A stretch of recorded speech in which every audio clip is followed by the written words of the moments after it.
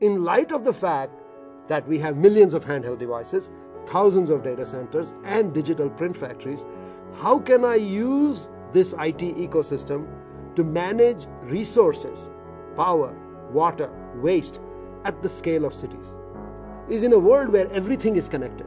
The car, the pump, the compressor, the transmission lines. We need to understand what the pump is doing in a water distribution system. In the future, we're going to say, Mr. Pump, how are you working today? Are you going to fail tomorrow? I want to know if you're going to fail tomorrow.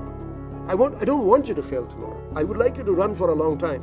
In sustainability age, this whole notion of things are cheap, just throw them away, is gone.